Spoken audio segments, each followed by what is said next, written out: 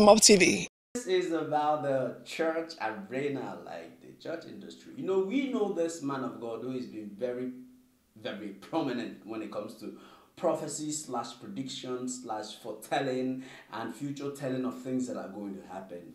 There was a time he was called the octopus of football in Nigeria. That is not a person, but the general overseer of synagogue of all nations. That is TB Joshua Prophet, a great man who has been very influential and who has been very in depth when it comes to nation building in his own way. He's a great philanthropist, and at some point he had to load the full plane to go to Haiti when they had issues. So he's been reaching out to a lot of people. He's been doing his miracles and healing people, and we know he's also been propagating the gospel, so which is giving him so much edge and profile in the country. Some people say he's from the devil, some say he's from God. Me, I don't know. Who am I to say where he's from? I am not God.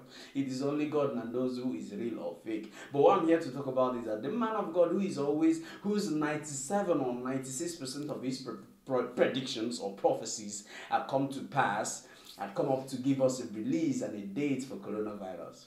Wow. You know, Africa, we are very religious. Lord, have mercy on my soul. Yes, but it's like our religiosity is actually working right now because Corona is not trending in Africa. It's not moving. And I know some men of God will say it is because they pray though. He said because they've been fasting. But since they're fasting and praying, the leaders of Nigeria and the leaders of Africa, they've not received sense to actually make our economy and our continent move forward. But this prayer right now that Corona is not moving on well here, they will be taking glory. Wow. But you know, like in the US, churches like TD Jakes, this everyday guy, what's his name?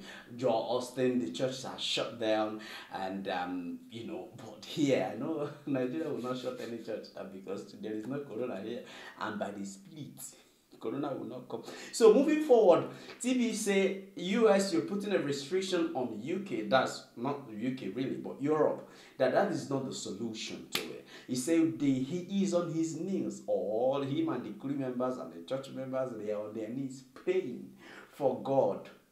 For God. Because it was earlier insinuated that he prophesied that a disease or a virus that will humble the world will come. So still on TB matter, he has come up to give his prediction about coronavirus. This is a man with so much controversy surrounding him, and when he say or speaks a thing like this right now, people will be like, that's not true, that's true, or it will come to pass or it will not come to pass. But fairness, he's given a date 27th of March, which happens to be next week, and we are very expectant. We want to know, we want to see, we want to confirm this thing, if this virus will vanish. He said no worries, that the virus will go back to where it came from, that it came for just, it's not going to last, and it's going to affect the US election. We know that TB Joshua has been against Donald Trump. In the last election, he predicted Clinton will win. And the Lord said, no, man of God, it will not work this time. It is Trump, and Trump won. Right now, he's saying it's good. But commonsensically, if the virus prevails till the election time, it's actually going to affect the election. Is that what the prediction? I don't know. But what I'm saying is, Prophet TB Joshua has given a date. So we are waiting patiently because we like this. We like to hear a man of God speak and see it come to pass. Lord, have mercy on my soul. Yes. Are you not scared? A man of God has spoken. Coronavirus, you need a fear. Don't even near Nigeria because hot men are here. They will eat you and chop you. They will eat you raw. Yeah, so this is on it about coronavirus and the predictions surrounding it. And I think after TB Joshua actually gave his prediction, other prophets, they've taken cue.